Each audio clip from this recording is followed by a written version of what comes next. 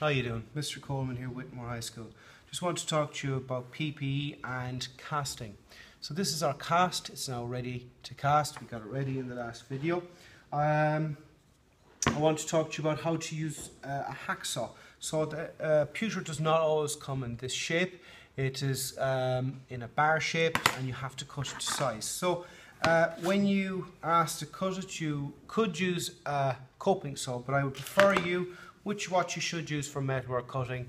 It is a hacksaw. Make sure you use pistol grip with your cutting hand, with your main cutting hand, and put your opposite hand on the frame. It's built to be used like that, so over and back. You don't have to go up and down. You can use it sideways in the vise. This is your hacksaw. A word on PPE before I turn on the extraction system. My PPE, my personal protective equipment, is leather. It is very good insulator to heat, meaning that I will not get burnt. Also, I'm going to wear a full facial shield just in case that the molten pewter may spill out on top of me, that I do not get injured.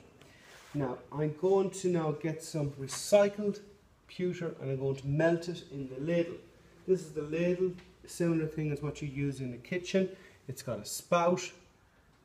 Just if you just see it there. It's got a spout. I'm going to melt that using the torch on the brazing hearth over here. I'm going to now turn it on for myself. I'm going to try and do most of my talking when the extractor is off. I need to switch it on now.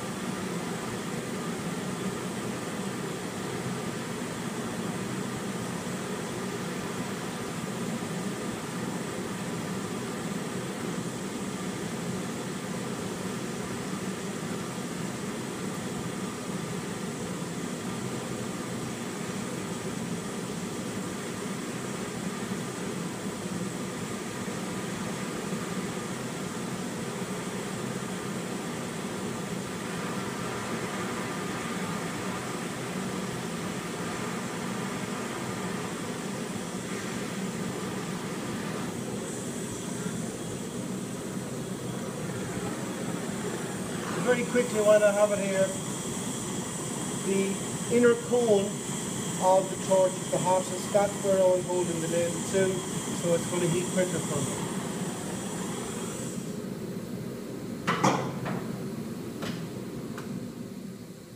Notice that when I started off melting the pewter before, I didn't have my gloves on, but I realised that I didn't have them on, and I put them on for my own safety. Next part, just going to get the camera so that you can see what I'm doing down here.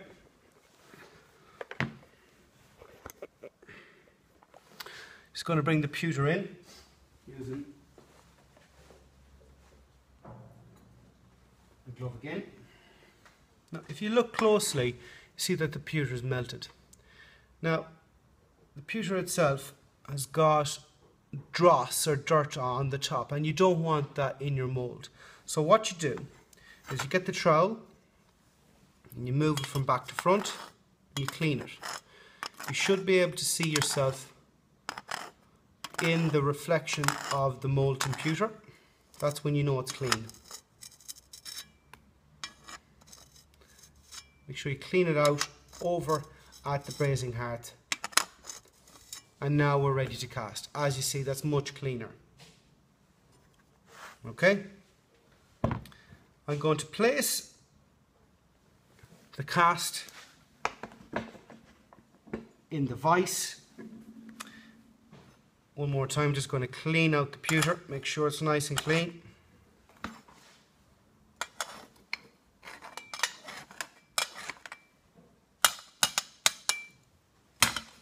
And I'm going to bring the spout of the ladle, as you see, the spout part, and I'm going to put it over the countersink and the sprues, and I'm going to very slowly fill it, because when I can see it leveling, that's when I need to stop.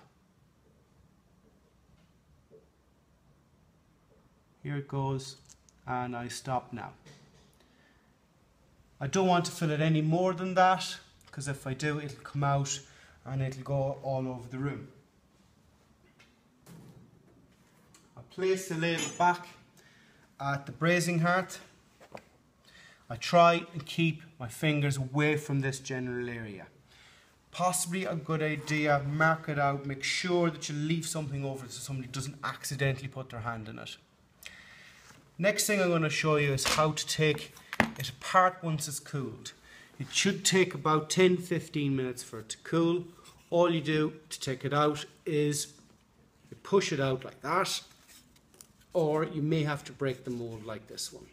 Actually snap the mould, and then you will be able to finish it, file it, and cut the sprue off on the top using a hacksaw.